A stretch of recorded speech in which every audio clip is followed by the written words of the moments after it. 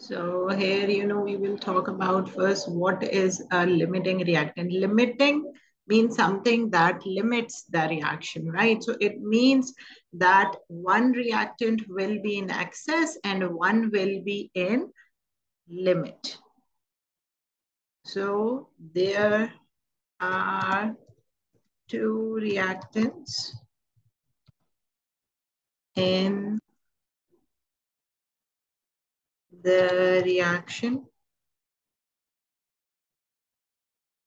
One will be in excess. These terms that we need to make ourselves familiar. One will be in excess and the other will be a limiting reactant. Limiting reactant means the one which is not in excess and the one which is completely used in the reaction. Now, we will see the calculation, like how we're going to do it. This is very, very important. So like now, let's take the example of a reaction. So here, calculations involving limiting reactants. Let's put the heading here so we understand better. Calculations involving limiting reactant. This is what, we're gonna talk about. So now here, let's take the example of reaction of magnesium with hydrochloric acid. So here, when I'm talking about example, 1.2 gram of magnesium reacts with what? Reacts with a solution. Reacts with a solution containing what? Containing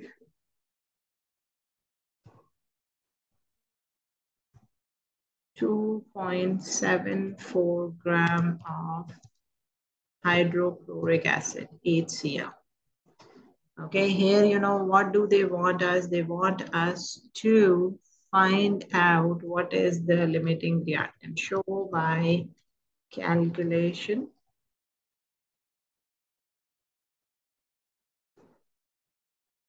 Which is the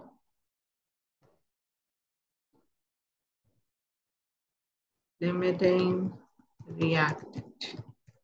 Now here, very first thing that we would need is the chemical equation of this reaction. Whenever magnesium reacts with hydrochloric acid, means metal reacts with an acid, what will be formed? Salt and hydrogen is gonna be formed. Make sure we are writing the correct equation. MgCl2 plus H2, H2HCl. Yeah, make sure this is balanced. Now the next step is what? To find moles. We will do step by step.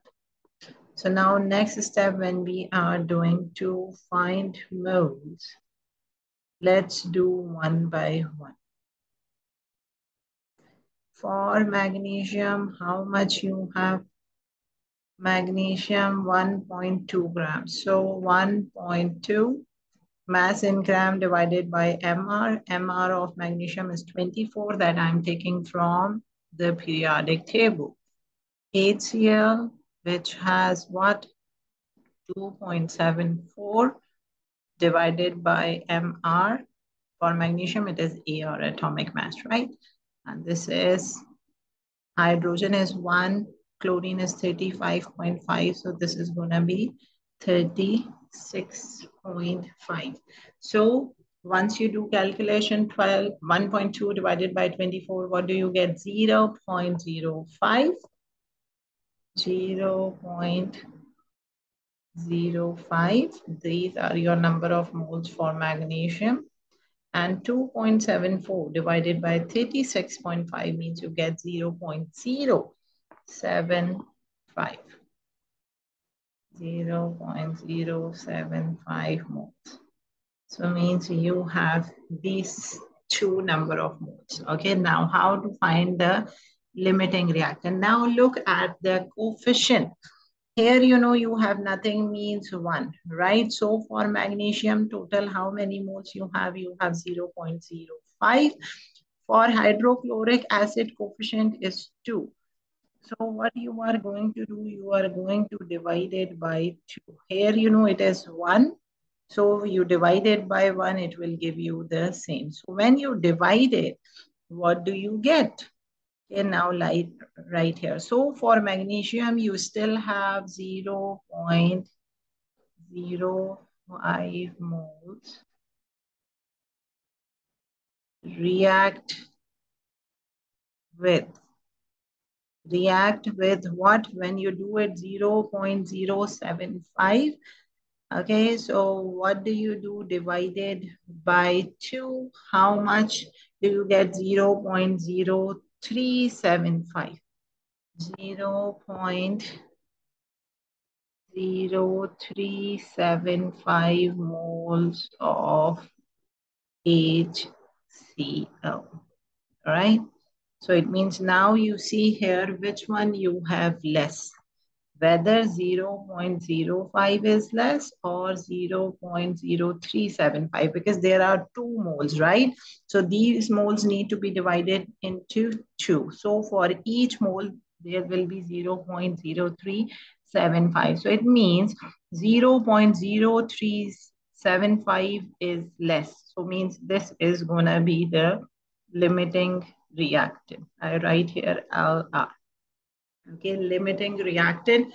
Now here, also one more thing, let's learn. Sometimes, they are going to ask us like how much in excess. Since, we know that magnesium is in excess, but how much in excess? So that also let's calculate. So how much in excess? You have 0.05 minus 0.0375. Okay. So now what you can do, you can minus it and see how much you get it. Do the calculation, and this is going to be 0.0125. 0.0125. So how much in excess this magnesium is? This much in excess in this reaction. This is how we find the limiting reactant and the reactant in excess.